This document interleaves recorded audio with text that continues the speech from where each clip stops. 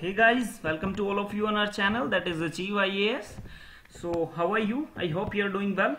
So friends, as you know that on our channel we are targeting the exam of civil services, and for that purpose we have started multiple series on our channel that target your prelims as well as mains. So this video is about our mains answer writing series, in which what we do, we daily give you a certain number of questions of which you have to write the answers. So today is 1st August, so let's see what are the questions of today.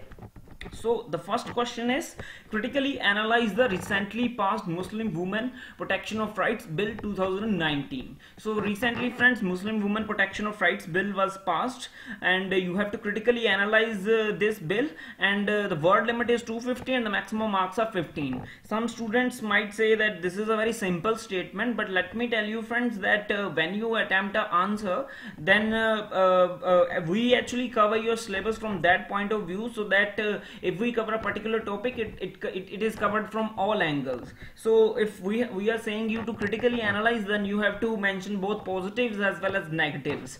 So this will in a way cover your entire bill and your entire topic. So that's why we kept the statement simple. So there is no point of making complex statements and then saying to write. We will we also make complex statements, but first we provide you questions in a simple format. And your second question is, throw light on the contentious aspects of National Investigation Agency Amendment Bill 2019. Suggest suitable measures to prevent its misuse.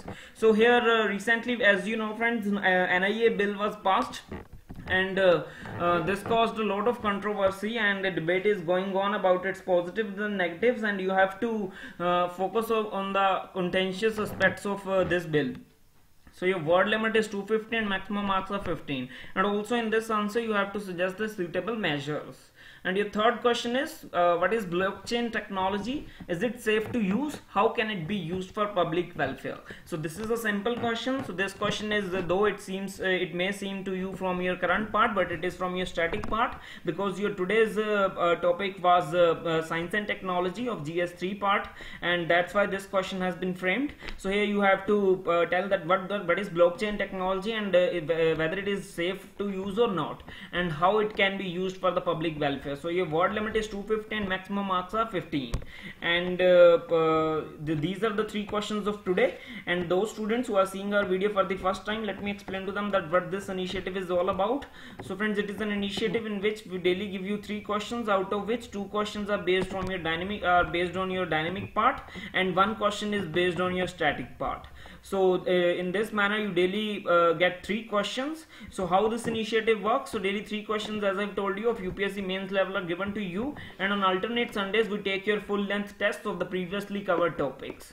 So for example, every alternate Sunday we frame your full length test, and you are asked to attempt the full length test.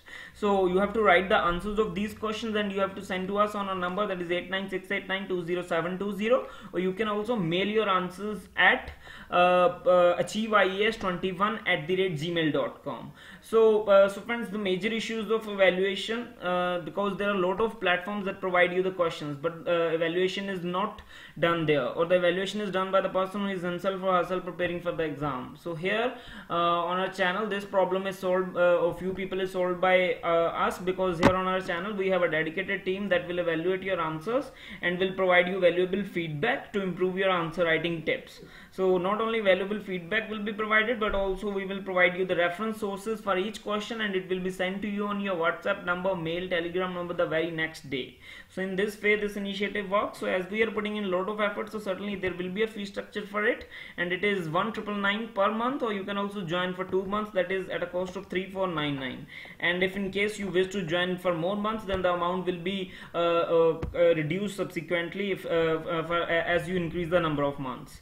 So if in case you are interested to join, then you can pay us on this link that is shown on your screen for 1 month also, then you can pay us for 2 months also. So these links will also be provided in the description box. So if in case you check the description box, you will find these links, and you can join by using these links.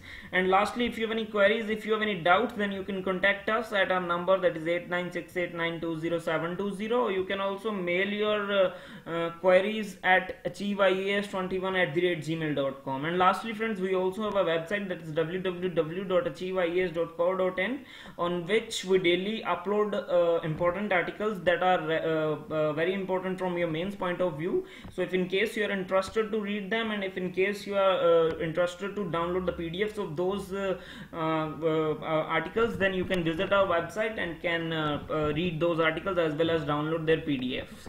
So this is all about today's video friends. Have a very nice day. Thank you. Do ensure that you subscribe to our channel. Thank you.